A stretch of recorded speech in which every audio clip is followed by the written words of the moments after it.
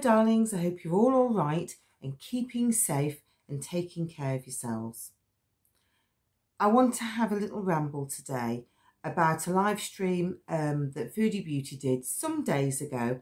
There's a lot gone on since then because she put so much content here on YouTube. But this particular live stream I wanted to concentrate on. It's the one about something to do with watch me clean my dirty room or something like that. And the specific point that I wanted to make concerns her cats. Now, as you know, I'm a great animal lover myself. I've got 3 cats. We lost our 4th cat earlier on this year, Mr. Pickles. He was 16 years old and he was one of the great loves of my life, you know. And animals are very dear to my heart. In fact, to be honest, I think I prefer animals to people. You know, I really do. And I know there's a lot of people out there in this world who feel the same way as me. I've had cats all of my life since I was a very little girl.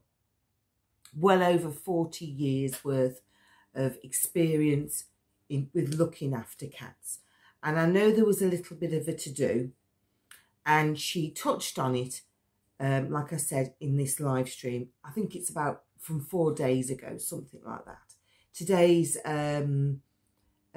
Friday the 22nd. So it's about 4 days ago, earlier on in the week, that she spoke about it. And I've been simmering ever since. And this is the first chance I've had to sit down and make a video about it. And so that's what we're going to do. We're going to have a little bit of a ramble. Now, she, apparently there'd been a photo, a screenshot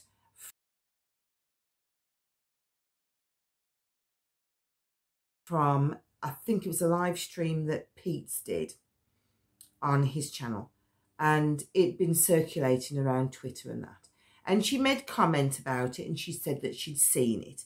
And she then started on Yabba, who is, her channel's called YouTube Underground, really good channel. And apparently Yabba had commented on this screenshot and read Pete's for filth, you know. Well, it was quite literally for filth. And she railed at Yabba for somebody that doesn't body shame or face shame or shame in any which way, shape or form. She decided to, the irony of her deciding to call Yabba, now let me get this right because I want to give it its full effect, a hillbilly Cabbage Patch doll. Now, like I say, the irony wasn't lost on me. You know, somebody that rails on about how everyone's mean and horrible and abusive and bullying her on social media, she then feels quite happy to then harass, bully and be rude to somebody else. But, you know, she also, of course, dragged Charlie Gold into it. She very often, when she's having a little rant, she'll drag Charlie Gold in. I think Charlie Gold is her nemesis. For some reason, Foodie Beauty really has got it, you know, the bit between the teeth when it comes to Charlie. She railed on about Charlie Gold and what a rotter she apparently is, as well as Yabba. She also made mention of Shannon and what a rotter she was. She went through her usual gamut of victimhoods. You know, she's been mentally health shamed, if that's a phrase. People are bullying her. People are fat shaming her. People are dirty shaming her now. That's the new one, dirty shaming. And she, you know, doing a usual, I feel, you should feel sorry for me. I'm bullied and harassed from every angle. It's not my fault. I'm the victim. Basically, putting herself into the position, as per usual, of victimhood. Then she went on to talk about the cats, because what Yabba had done apparently is she'd called Pete's a dirty fuck for allowing his cat, and I think it's His cat's called Timbit. I think that's right. This poor cat, it's a senior cat, and it has, I think it's you know, the cat version of HIV positive, and it can't mingle with Chantal's cat, so it's basically confined to his bedroom. And I personally think that Yabba was absolutely right in what she said. He is a dirty fuck. I mean, you can't get more succinct than that. That encapsulates him perfectly for allowing that cat, going by the picture, the screenshot of a live stream that he put out. If he's allowing that cat to live like that, he's a dirty fuck. I'm sorry, he is. And Yabba was quite within her rights to call him that, because after all, it is her opinion, and she's a reaction channel. That's what she does. She reacts to things that other people put onto social media. If Pete didn't want to hear people's opinions about how he looks after his cat's hygiene and living conditions, he shouldn't have done a tour of his room. It's quite simple. People react to what you put out there. Just like with me, somebody somewhere is going to react to this video, and they might like it, they might loathe it, they might write a positive comment, or they might write a negative comment. I've done that to myself because I have made this video, have I not, voiced my opinion and put it out into social media. That's the contract you make when you start making videos. So anyway, she railed on about what a rotter Yabba was. And I think what blew my mind was this woman, she did not get the fact that people don't care about how she and Pete want to live. I mean, I think it's disgusting. Not bathing, not showering, not brushing your teeth, not having a haircut, shaving in Pete's case. I think it's disgusting not regularly bathing every day and looking after your personal hygiene. You know, I mean, I understand we all have our ups and downs, and there are days when we don't feel like it, and there are days when we're low in ourselves, but you've got to take care of your personal hygiene. And your home, whatever your home is, whether it be a 10-bedroom mansion like Jeffree Star, or whether it be, you know, a 1-bedroom flat, a studio flat, your home is your castle, and you should keep your home clean. Now, if you don't want to do that, absolutely, it is your personal right, and you get on with it. You want to live in squalor? Fine. You want to live in filth? Absolutely fine. Hoard away. Live with black mould on your walls, food littered everywhere, germs, flies. It don't bother me. The thing that she seemed to miss was, it's her choice to do that. It's not those cats' choice. Now, if you know anything about cats, and like I say, I've had them for over 40 years, they are cleaner than human beings. They are so immaculate within themselves that it stresses them out if they are around dirt or mess. I mean, if you've ever stroked a cat, when I give my one cat, my black and white one, Domino, he's a love bug. He loves kisses and cuddles, and whenever I'm sat down, on whether it be on the sofa or lying in bed, he's on me. He loves a fuss. But I've noticed when I've stopped fussing him, he will then clean himself down. It's as if he can't bear to have my scent on him. They're fastidious. They are very, very clean animals.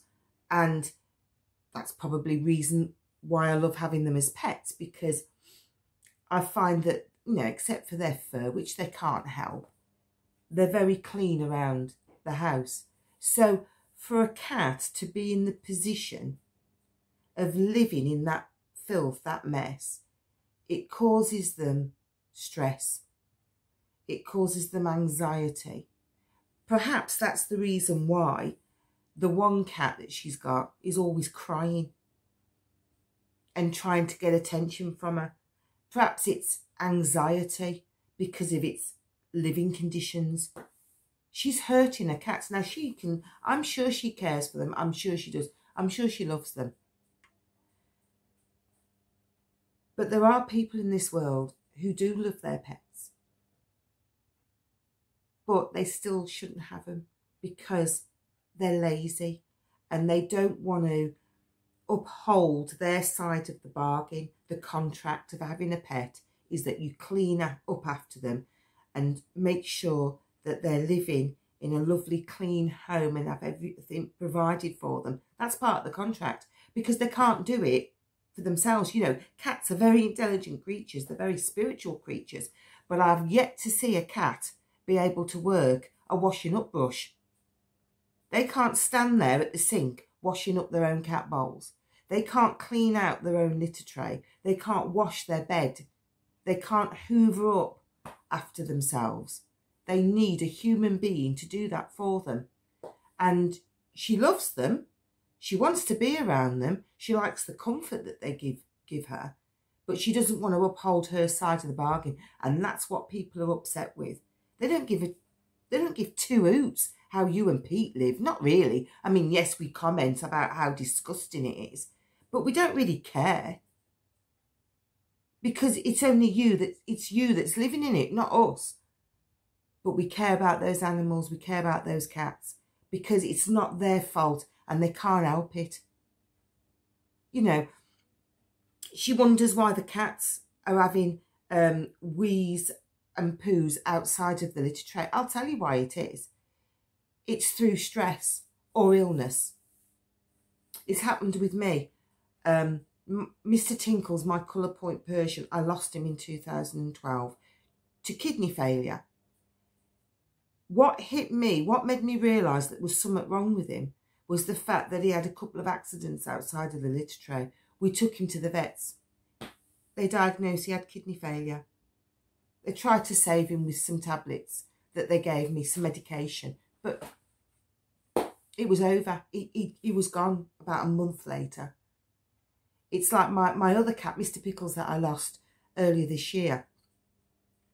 He started to have a couple of accidents, and bless him, he went into the bathroom, you know, and it just shows you how intelligent they are. He didn't do it on the carpet because upstairs is carpeted in my house and downstairs is wooden flooring. And he didn't do it on the carpets. He went into the bathroom. I wonder if he knew that it would be cleaner because in the bathroom it's like linoleum, you know, on the floor. Because in a bathroom you need to be able to wash the floor, don't you? And he did it on the bath mat. It was as if he was trying to do it in the best possible place that he could because he couldn't get to his cat litter tray. And I really thought, you know, crumbs, Mr. P's on the way out, the same as Mr. Tinkles was. But when I took him to the vet, there was nothing wrong with his kidneys. The vet said, it's old age, he's 16, he gets caught short just like the rest of us. I mean, I'm 48 now and I get caught short and all. Everywhere I go, I have to plan the toilet activities. But that's what it was. So I got a large litter tray because sometimes with their eyesight, they're senior cats, they need a bigger space to make sure they get their bum in the right direction. And I put it on the landing, you know. I don't care. I mean, some people might think, oh, putting a litter tray on your landing. Well, you know what? He's my baby. He's my child. And sometimes, as unsightly as things are, you have to, you know, you have to make do and mend because my cat was too old to make it up and down the stairs to his cat litter tray. As soon as I put that cat litter tray down, never had another accident until, unfortunately, we lost him due to stomach cancer. He had a big tumour by his stomach. You know, it's part of the deal of having pets. You know, they give you love, you give them love back, and and part of that showing love to them is looking after them and doing things for them. Just like having a child, you know. Children can't change their own nappy. And this is what she doesn't seem to get, you know. And the thing is, we're only going off information that she puts out. if she didn't want us to know that she doesn't look after her cats right, don't put that information out there. Don't tell all and sundry that your cats are pissing and pooing outside of the litter box. Don't tell people that you've had to trim your cat because he was all matted up because you're too bloody lazy to put a brush through him. I mean, to my Mr. Pickles, to the last 12 months or so of his life, he's getting old, he's 16. I had to start giving him a helpful brush once a day. Very quick, 5 minutes, quick brush round, because I wanted him to have his old age with dignity, you know? So I had to start helping him because, of course, he's not so flexible and so bendy, you know. None of us are. She put it out into the world that, you know, her cat was all matted up. Everybody's reacting to information. This is what she doesn't get. We react to information that she puts out there. So if you don't want people to know things, don't tell them. If my cats were living in a shithole, I mean, if my cats were living in a shithole, I wouldn't put that out in the world. I wouldn't let the world know that I allow my cats to live in a shithole, that I don't clean out the litter tray, that I don't wash up their bowls and put fresh food down and have clean mats for their food to go on to, and wash out their water bowls and clean their bedding on their beds. I wouldn't put it out there. The thing that really got to her, I think, was the fact that she was being outed for being a lazy bleeder, basically. And she doesn't like hearing the truth. If you don't agree with her, then, you know, you're a hater, you're a meanie, you're being rotten to me again. It just, I don't understand how she can't see this for herself. But, you know, she did this big thing as well about how she's got to clean up a home, you know, for the maintenance people coming round to do the smoke alarms. And apparently animal control. I don't know if that's official governmental association or whether it's like the RSPCA in this country. It's like a charitable organisation, whenever it was called animal control, and apparently they were coming round. So she was going to be whizzing round and cleaning. Imagine that. Imagine the embarrassment. I tell you this, I wouldn't tell my best mate that. I wouldn't tell my sister, my mother that. Never mind our all and sundry on the bloody social media. Oh, I've got to clean my house up because I'm a dirty cow and I'm worried about what the maintenance people are going to think, and the animal control. And another thing, putting it all on social media, this has just occurred to me. You see, I have these little piffs. She's put it all on social media, and even though she may have deleted some things off her channel, people screenshot, don't they? And they record, download her live stream. So if animal control wanted to, all they've got to do is go onto YouTube, tap in her name, and it's all there where she's saying, I've got to clean up my home because animal control are coming. The landlord, I mean, there's another one I feel sorry for. I mean, I can't imagine. Can you imagine? She's your renter and having it on YouTube and you seeing the way that she treats your property, the way that she treats your home. You'd be beside yourself. I'd evict her, I would. She'd be out of that house. I'd pressure wash her out. She'd be out of that house like weasel shit off a shovel, I tell you.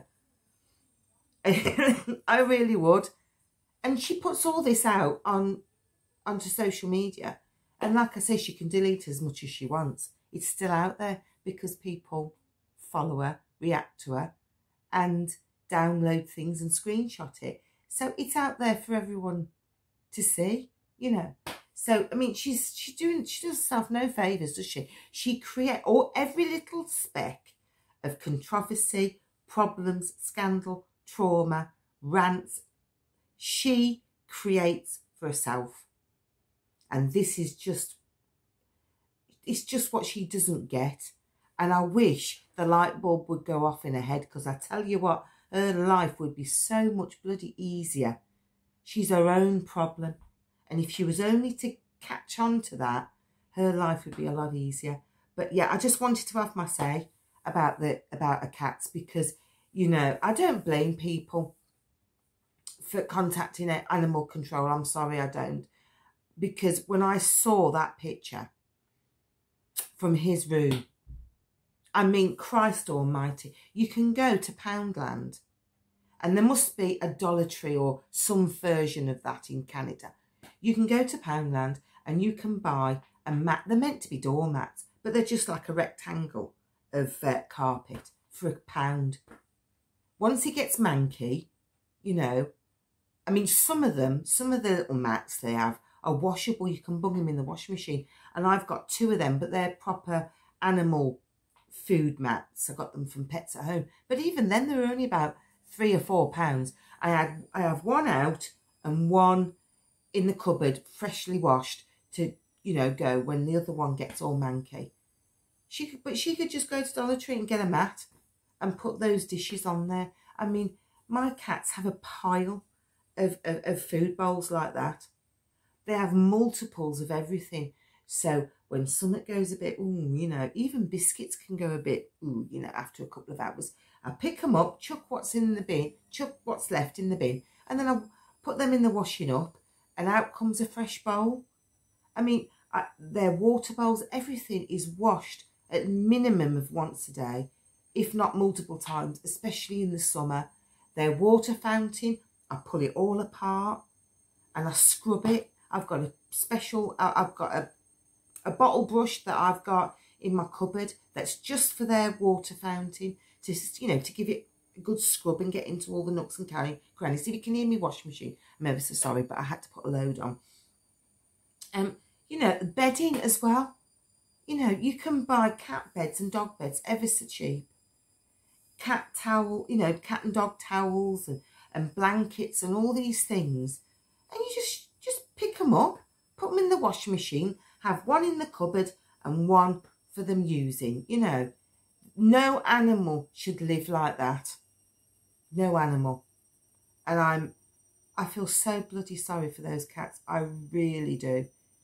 They must be in such a state all the time, because like I said earlier, they're so clean. They're so particular about themselves. It borders on cruelty. I don't care what she says. In fact, I don't care what anyone says. It borders on cruelty, mental torture for them cats. And that's all I wanted to say, really. It's quite a large ramble for just one point, but it's just what I wanted to say. I wanted to have my say on it, because I just can't abide it. I just couldn't believe what I was looking at. And it wasn't just for one day. I mean, she said, this is what another piece, I forgot to say this. Her answer to Yabba was actually that she was a piece of shit for calling Pete a dirty fuck when we're going to clean that shit up today. It'd been down for days. Don't try and make out that, it's a little bit of a mess. Oh, that must have happened a couple of hours ago. No, that had been down there for ages. He's walked back and forth, and walked past that and just left it. And, you know, they're banging on about depression and all the rest of it. Don't get me wrong. I know that when you're low, when you have to... Look, I've been there, done it and bought the T-shirt. I've had 2 breakdowns. I know all about depression. But I tell you what, I might have gone lazy with myself when it came to personal hygiene, which can sometimes happen when you're depressed. You're not very well.